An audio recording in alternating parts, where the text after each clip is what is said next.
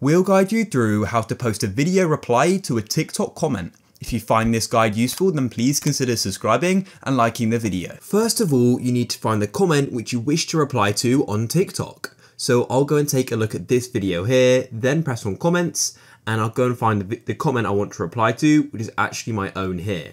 But you can also go reply to other people's comments as well.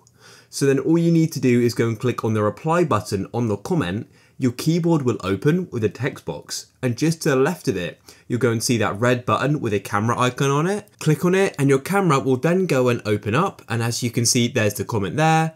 You can actually go and adjust the comment sticker after you finish recording, and then once you're finished, you can go and press on the tick in the bottom right, and we're now on the edit page, and you can adjust where the comment is, and of course you've got all the usual video sort of editing tools on the right hand side. So yeah, you can expand that as well and do all of that stuff. And then you can go and click on next, and you can then go and add a description or caption for the post there and add some more information, just like posting any other video on TikTok. And then you can click on post and it'll then be uploading. And if I come back to my profile and refresh, it should then go and appear just here.